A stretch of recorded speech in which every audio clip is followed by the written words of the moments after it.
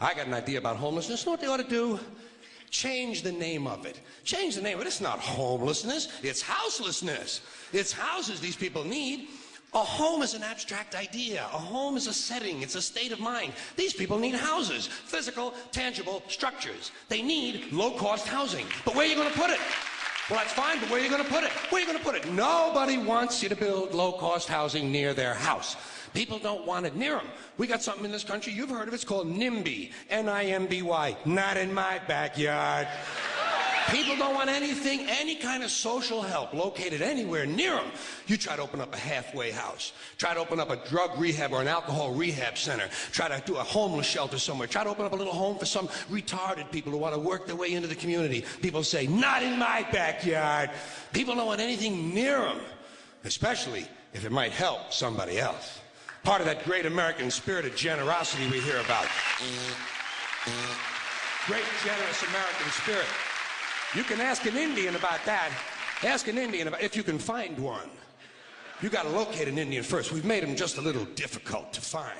Well, if you need current data, select a black family at random. Ask them how generous America has been to them. People don't want anything near them, even if it's something they believe in, something they think society needs, like prisons. Everybody wants more prisons, right? Everybody wants more prisons. People say, build more prisons!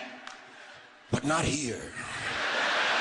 Well, why not? What's wrong? What's the problem? What's wrong with having a prison in your neighborhood? Well, it seemed to me like it would make it a pretty crime-free area, don't you think? You'd think a lot of crackheads and pimps and hookers and thieves are going to be hanging around in front of a fucking prison?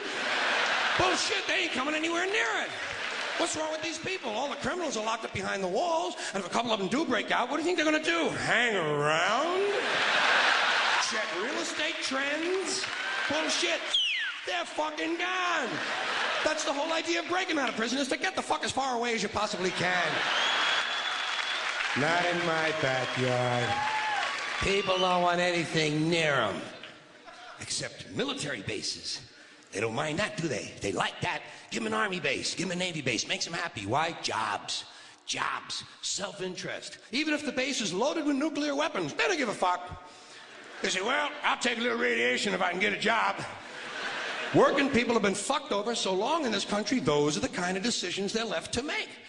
I've got just the place for low-cost housing. I have solved this problem. I know where we can build housing for the homeless. Golf courses. Perfect. Golf courses. Just what we need. Just what we need. Plenty of good land in nice neighborhoods. Land that is currently being wasted on a meaningless, mindless activity engaged in primarily by white, well-to-do male businessmen who use the game to get together to make deals to carve this country up a little finer among themselves. I am getting tired, really getting tired of these golfing cocksuckers.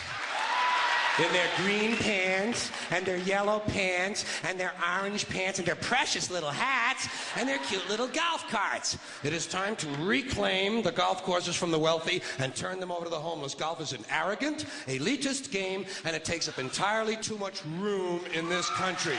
Too much room in this country.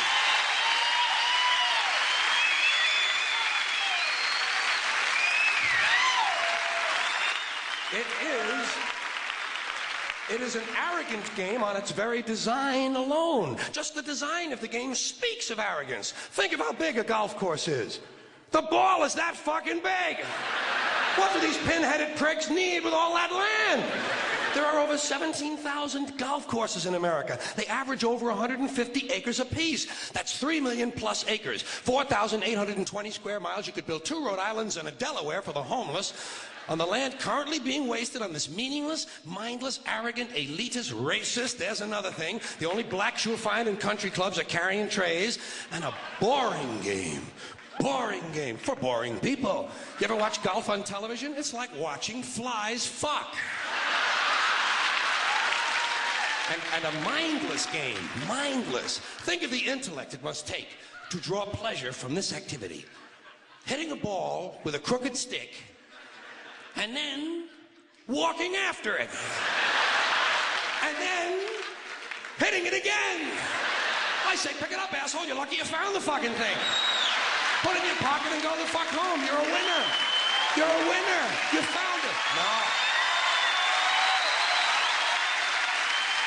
Never happened. No. No chance of that happening. Dorco in the plaid knickers is going to hit it again and walk some more. Let these rich cocksuckers play miniature golf. Let them fuck with a windmill for an hour and a half or so. See if there's really any skill among these people. Now, I know there are some people who play golf who don't consider themselves rich. Fuck them! And shame on them for engaging in an arrogant, elitist pastime.